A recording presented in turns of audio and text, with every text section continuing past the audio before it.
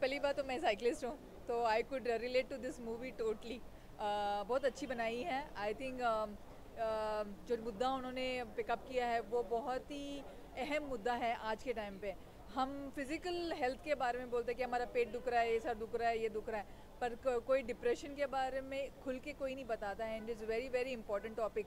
आज की जो हमारी नई युवा पीढ़ी है, मम्मी डैडी सारे जॉब पे जाते हैं आज के टाइम पे, घर पे टाइम नहीं दे पाते हैं, और बच्चे slowly slowly either hook on हो जाते हैं टेलीविज़न या तो आईपैड, या तो कोई होता नहीं है घर में, लोनलीनेस सेट हो जाती है। और ये जो टॉपिक उन्होंने पिकअप किया है बहुत ही रिलेवेंट है, आज का टॉपिक है।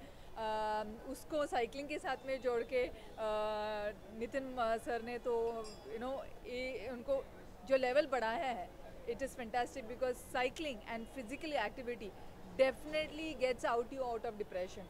तो लोगों से मैं अर्ज करूँगी कि in case you are slipping in to all of that, just do a physical activity and definitely it helps. So fantastic topic, fantastic. He's just a next door guy. It reminds me of Shah Rukh Khan. जब वो फौजी serials वगैरह करते थे, जब next door guy, Raj remind me of that. He is such a simple, down-to-earth guy.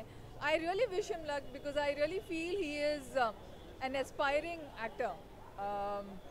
जो आज के जॉनर के हैं, Nawazuddin Siddiqui and all of that, really feel he has got the different tinge in him, he has got the different feel in him. So I really want him to grow in this world of Bollywood. And yeah, me, I'm a cyclist, so 5 on 5 definitely. Okay, yeah.